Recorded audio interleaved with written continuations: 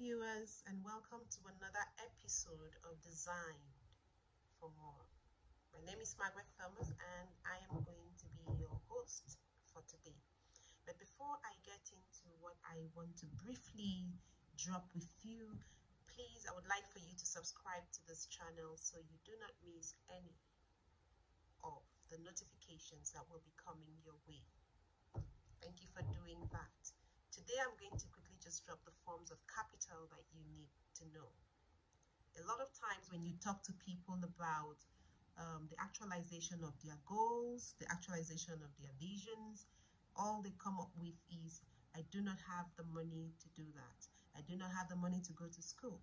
I do not have the money to start that business. I do not have the money to do this. I do not have the money to do that. But I've come today to let us understand that you don't only need money to start up a business. You do not only need money to carry out, to actualize the goals and visions that you have pinned down somewhere. There's a lot more that is needed, and I'm going to briefly just run through them and then give you back your time. My anchor scripture for today is from the book of 2 Kings chapter 4 verse 2, where the woman told the prophet that she has nothing save a pot of oil. Now for her, that was the capital that she needed to move herself from where she was to the place where she was supposed to be. All right. And at the end of this episode, I am sure you will be able to discover the capital that you have. It may not be cash. It may be something else. Okay. So thank you for tuning in, and I promise to give you back your time. I promise to make this very brief and give you back your time. So number one form of capital we are going to be looking at is the natural capital. This has to do with natural resources. Number two form of capital is the external economic capital. And this talks about the impact that an organization will have on the financial and non-financial capital of other entities. Okay.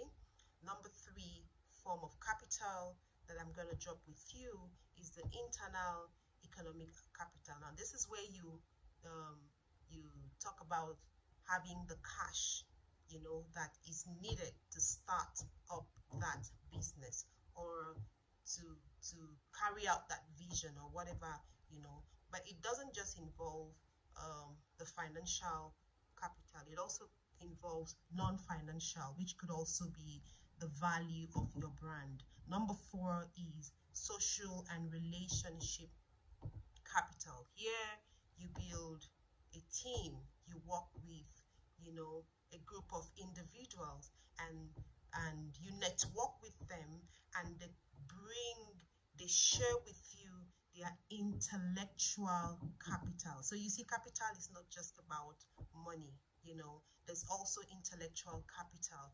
And then finally, but not the least for today, is the human capital. The human capital includes your skills,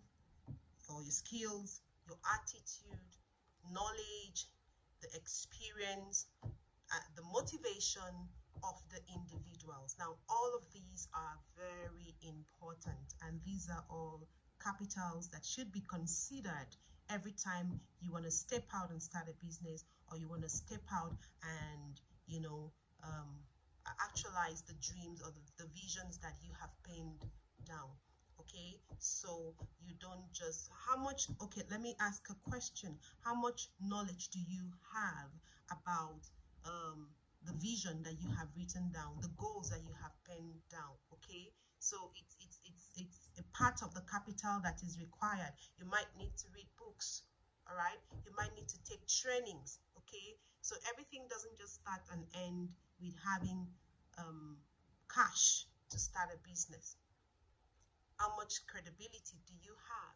Do you have integrity? Do you have experience, to be able to handle that business? You just might need to go back and serve under someone that is already doing that business so you can learn, okay? So you can acquire the knowledge that is required for you to be able to run the business, so you don't eventually have the money and it goes down the drain. So you see, you don't have to allow cash to limit you. If you have written down the things you want to do, you know, you can start taking steps. I'm just going to give you a short illustration before I give you back your time. Now, for someone that wants to go into a marketing, someone that wants to go into a sales business, you can start by marketing other people's product. There's a book written by Robert Kiyosaki, which is OPM, other people's money. So you can actually do business with other people's money. So you have the goods, I have the marketing skills, and all I need to do is, because I have built credibility over time with you, all I need to do is, and I have integrity, all I need to do is come to you and pick up the goods, market the goods, sell them, get the money, you know, have my markup on top, and, you know, pay you back what your money is. So you see, I could be making money without actually having money in my bank account to be the one to go and, you know, purchase the goods. All right, so there are various ways you can actually start a business without having money. You need to invest in these other forms of capitals. Take that training today, read that book, acquire the knowledge you need, get the information you need, and then set the ball rolling. Now, before I leave, I have an exercise for us today, and the exercise is, how much knowledge do I need to start up that business?